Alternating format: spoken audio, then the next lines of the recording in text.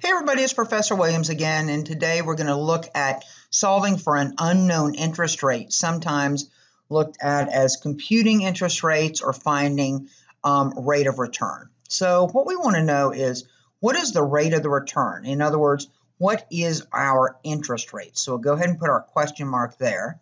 If we take a $5,000 investment today and in 5 years it grows to $11,750. So let's start getting our variables together. So we know that we're going to grow this for 5 years.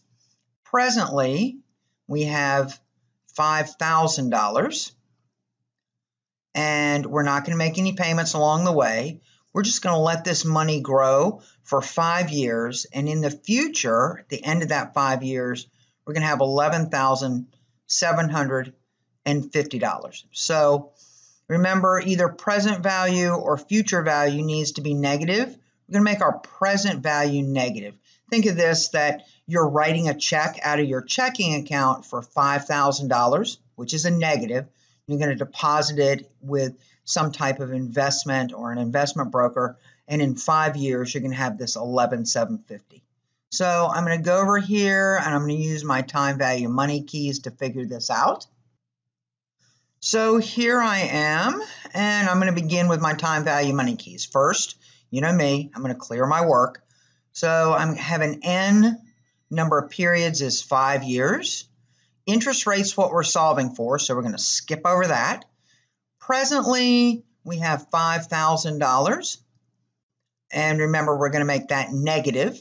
So hit your negative for your present value. We're not making any payments along the way, so we make that 0. But what we know is in the future, that future value is going to be $11,750. That's my future value. And now what we want to compute is our interest rate.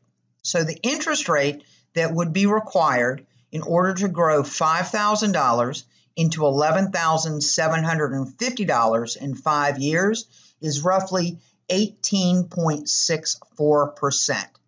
So if somebody knows where I can get 18.64%, please leave me that location in the comments. Otherwise, I hope you have a great day, and I'll see you on my YouTube channel.